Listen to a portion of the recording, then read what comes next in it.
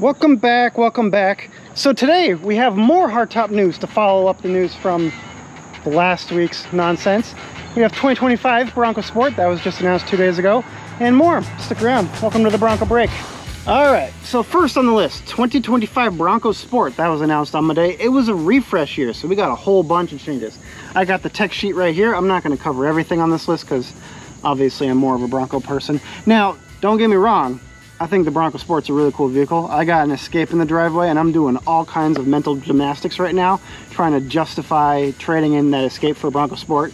It just, it probably doesn't make sense, like, just being honest. But I want it, I do want it. Regardless, I think some of the changes for the Bronco Sport, you know, it might actually impact the 25 Bronco. So I'm gonna take all of those Bronco Sport changes, and there was a lot of them because it was a refresh year, but I'm gonna summarize them all into 3 main points. First one is obviously the big one. It's the Sasquatch package. They added the Sasquatch package. This is obviously not a Bronco Sport, but they added the Sasquatch package to both the Badlands trim and, to my surprise, also the Outer Banks trim. That Sasquatch package is very similar to the Bronco Sasquatch package. You got new tires, you got better suspension, you got a little bit of a lift. You also have it's not a real rear locker. It's actually a clutch pack that squeezes together, but it effectively acts as a rear locker.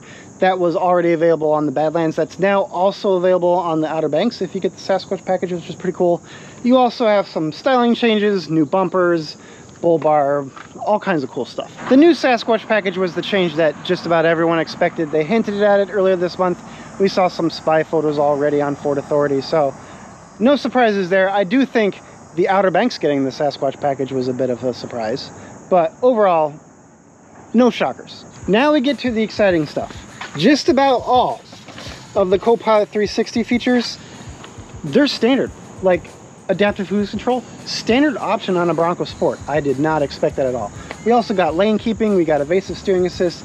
Pretty much all of the Copilot features that used to be locked behind some sort of equipment package, all standard now.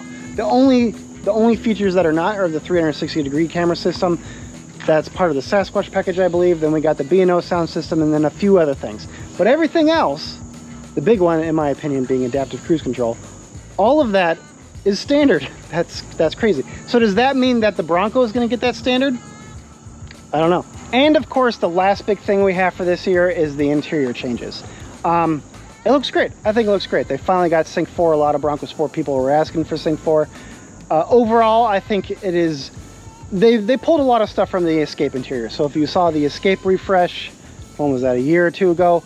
A lot of it is very similar to the Escape interior, but I do think it looks great. The one thing that really caught my eye was the digital gauge cluster.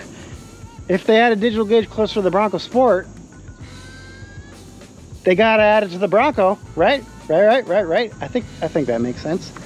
I guess we'll have to wait and see. Anyway, let me know what you think. The one thing that's kind of throwing me off is next year. Next year will be the 60th anniversary of the Bronco.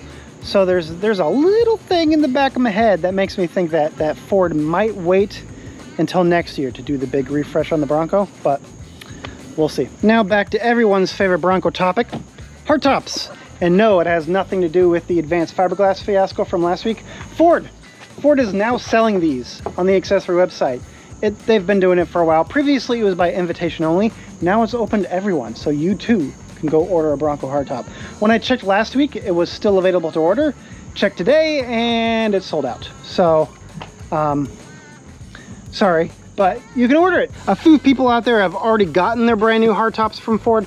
Comes in a big wooden pallet. I don't think they can ship it to your house. I think it has to be shipped to a dealer.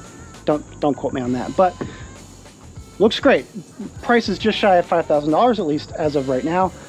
You might think that's pretty expensive. I personally, if you compare that to the other aftermarket tops out there, it's pretty competitive in my opinion.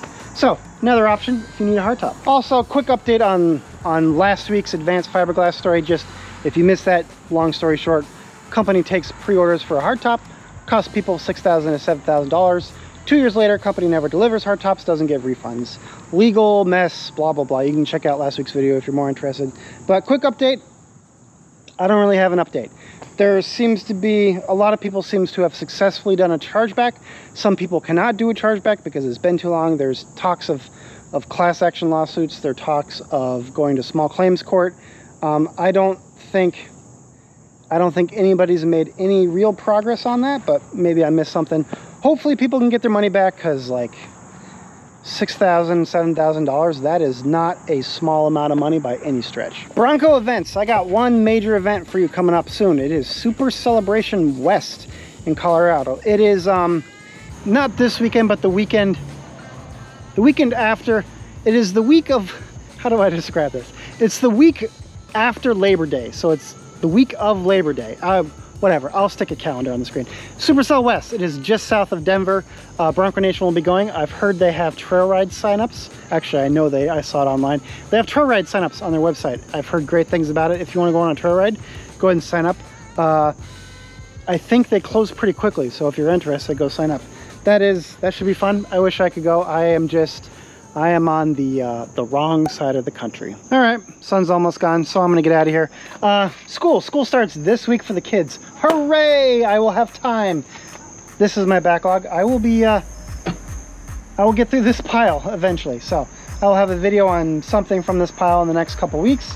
That's gonna be all for now. Enjoy your Labor Day holiday. I'll talk to you all later. Bye.